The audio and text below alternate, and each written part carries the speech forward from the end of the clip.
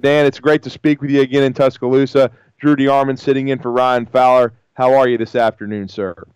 Real good, Drew. Thank you very much for the introduction. It's very kind of you. And, I guess one thing about having all that knowledge, man, it means you've been around a long time. So, That's right.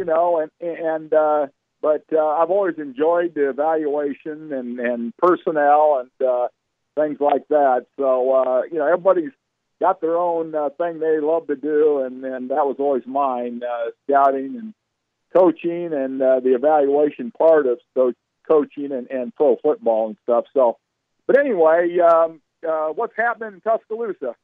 Well, it's always Alabama football is the biggest topic of conversation.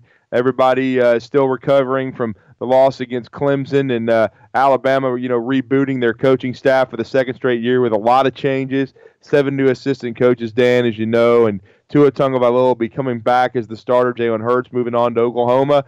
And Oklahoma is a good place to start. I wanted to pick your brain a little bit. Kyler Murray releases today, and I think everyone was expecting this because football, I think, had always been his first love. His last game was against the University of Alabama on the college level in the Orange Bowl, but now he is going to concentrate on football full time, going to pay back the majority of that signing bonus after being the 9th overall pick of the Oakland A's. What are your thoughts on Kyler Murray and projecting to the National Football League?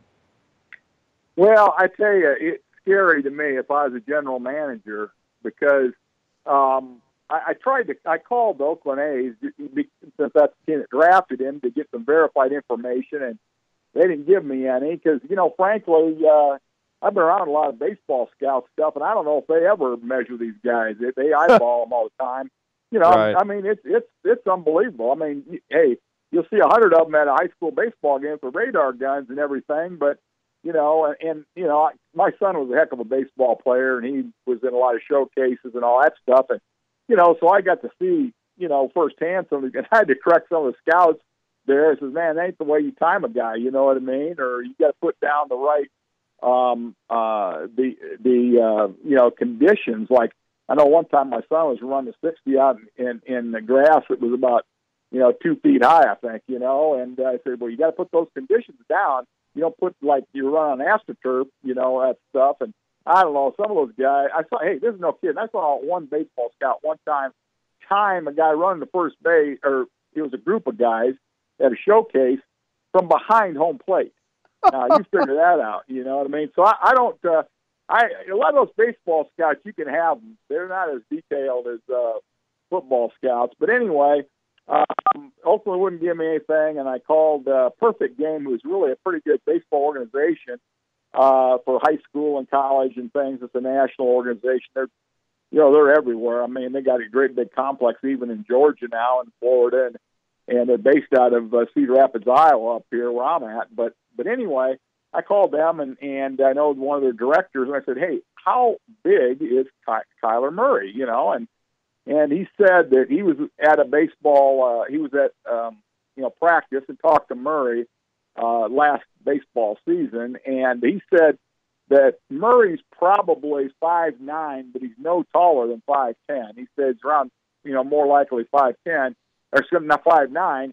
And then he said he thought he was around 175 pounds. He said he's a very slender guy. He said he's small and, so if he truly is, say, 5'9", 175 or 180, physics are going to beat him up, And you remember in that Oklahoma-Alabama game, I think it was Christian Miller or somebody grabbed him, or maybe it was I think it was Miller. Miller got him early, Dan, in the game. I know he sacked him early. Yeah, well, they also... And Anthony Jennings, too, I think.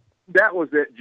Jennings grabbed him and just threw him down like a sack of hammers, you know what I mean? Yeah. And so I'm telling you, in the NFL, people talk about Mayfield and Russell Wilson. Hey, those guys are built like running backs.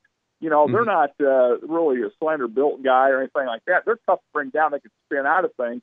And that's not saying Murray can't, but that's a long answer to your question. I just think if I was a general manager, I would pass on him. I wouldn't even have him. I'd put him on my sideboard and let somebody else have him, especially if I had a quarterback. I I think you're gambling too much with the NFL. I mean, you've seen NFL games. Well, even if Alabama is very close to the NFL, when you see all those players.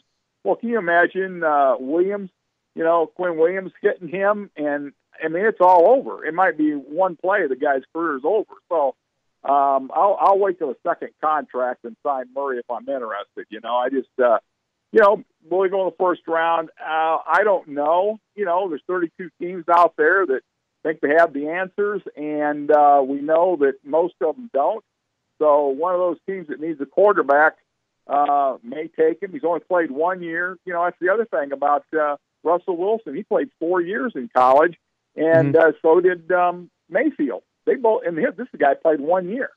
Okay, so I just like I said, I'll leave reservations. Let somebody else take him, and if he's that good and he's not all beat up and playing baseball time, I want him in second contract. I'll look at him. Well, and Dan, it's interesting how the quarterback evaluations have kind of changed. 10 years ago, the measurables were 6'4", 6'5", 230, and now they don't seem they don't seem to be putting as much emphasis on height. Though, as you said, Murray is 5'9". I think you look at Drew Brees, he's 5'11". You look at Russell Wilson, he's a little bit taller, nearly 6 feet tall, just a little under. But it's interesting how the metrics a little bit have changed about what they're looking for. Yeah, I think now with all over the country, how they have the 7-on-7 camps and all that, the big thing is, and I've said this though from the day I started scouting, 30-some years ago. One, you got to be accurate. Hey, when you fall out of bed in the morning, that quarterback could probably, pick up a piece of paper, and throw it right through a keyhole, and you've got to be accurate. And when you get out of bed in the morning, and, you can work on it and things like that to some extent, but man, accuracy, you're born with it. And then the other thing is decision making. You got to make great decisions. I mean, those two things, you've got, numerous critical factors that, guys got to do. But the two things, though, you got to be accurate. You got to make great decisions. And if you can do that, you got a chance. Well, Dan, speaking about accurate, Tua Tagovailoa, almost winning the Heisman in his first year as a starter. Of course, what he did at the end of his freshman year to help win the national championship in 2017. I had an interesting conversation at the Super Bowl with Joe Theismann, and of course, he was also on these airwaves on Tide 102.9. And I was pretty surprised that he felt like, much like you, he agreed with you on your evaluation of Kyler Murray and his height, but he also felt like that Tua Tagovailoa was going to have a rough transition to the National Football League. Tua is, over 6 feet tall. He is, built, sturdier than a Kyler Murray. I know he had a few nagging injuries this year, but what is your thoughts on after you have seen Tua for a full season at Alabama and the way he could transition to the NFL?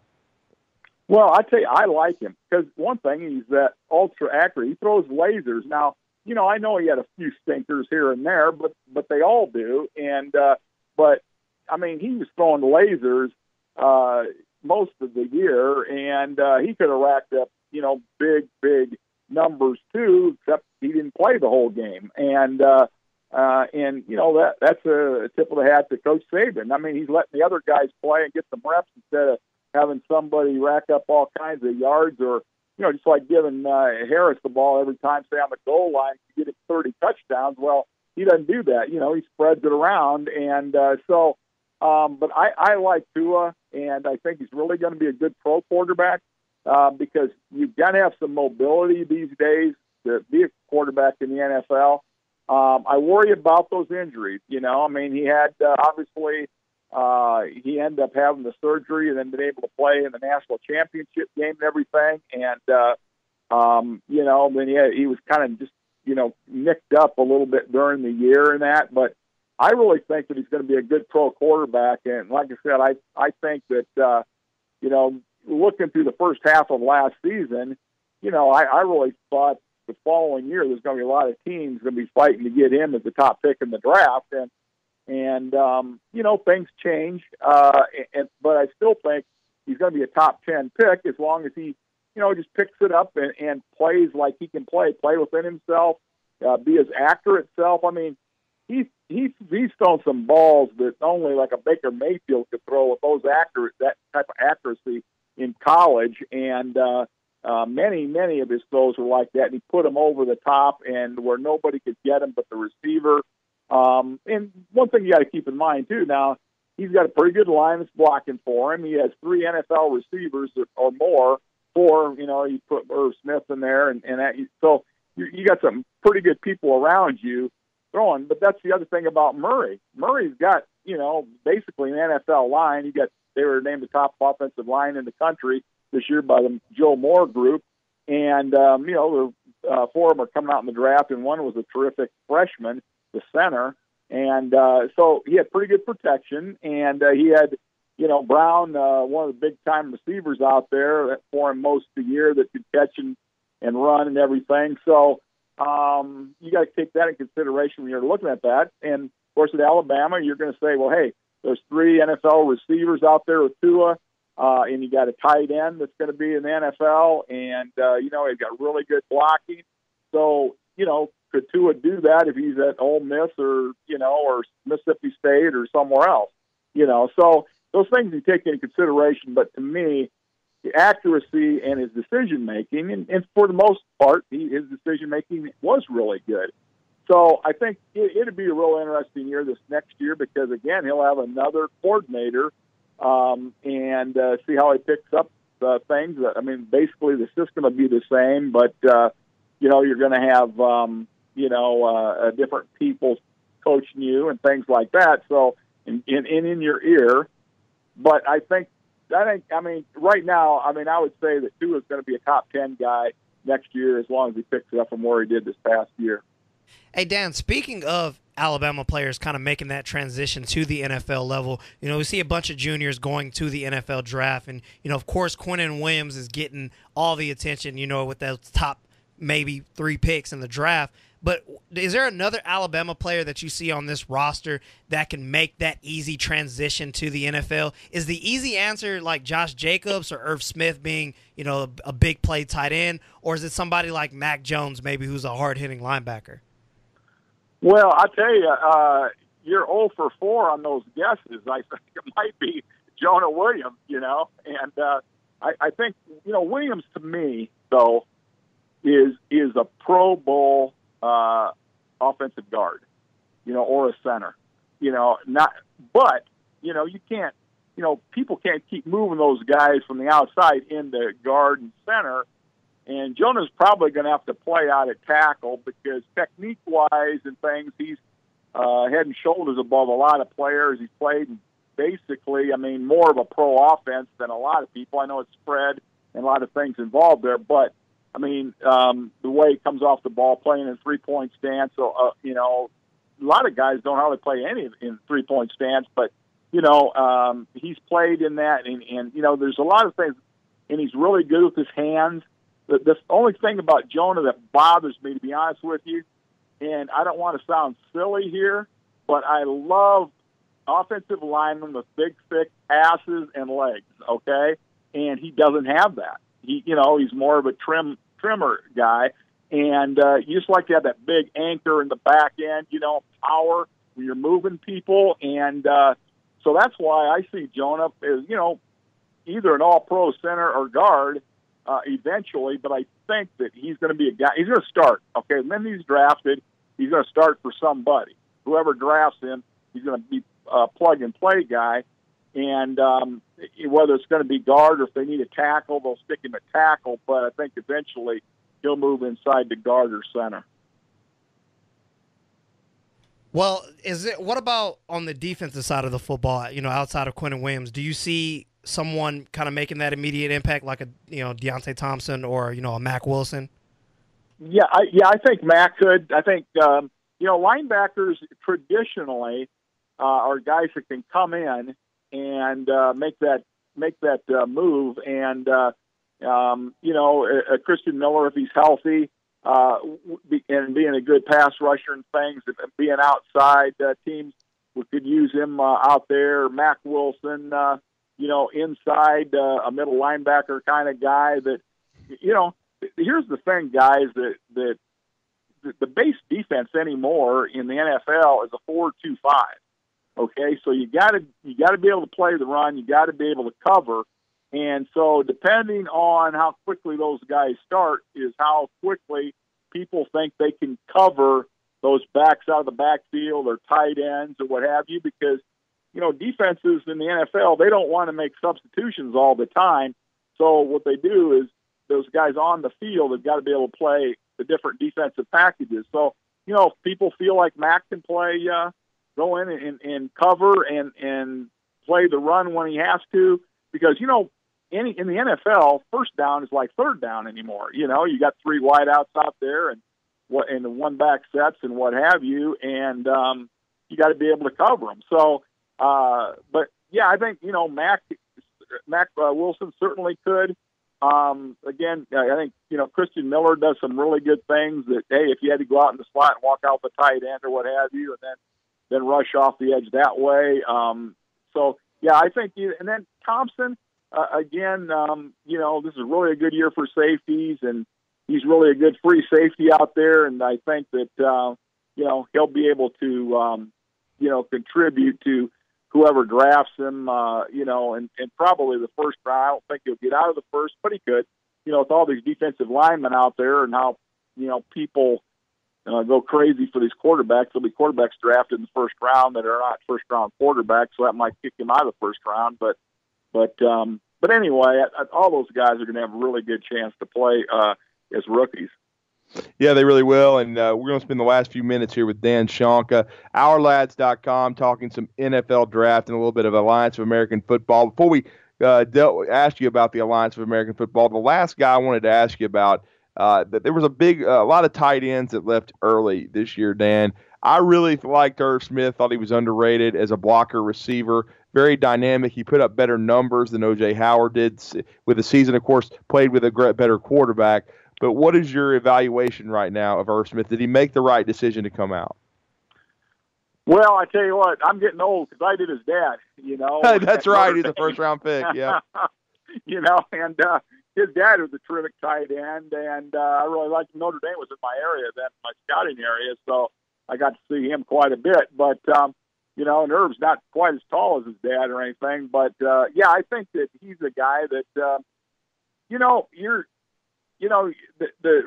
the three top tight ends out there, two of them, ironically enough, were at Iowa, Hutchinson and then Fant.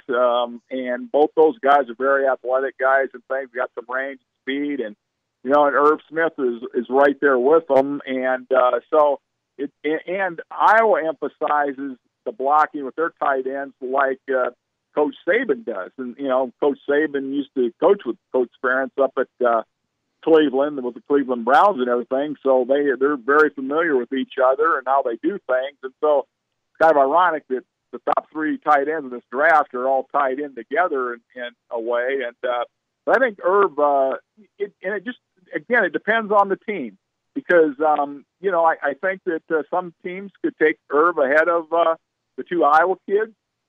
Some other teams might have Irv second or third and the two Iowa kids ahead of him. So. But the tight end is a very important position in an offense now, and whether you stick with the slot or what have you, and then the blocking is critical, because you hate to have them hold them in to block, but if you do, a guy like Irv Smith could do that.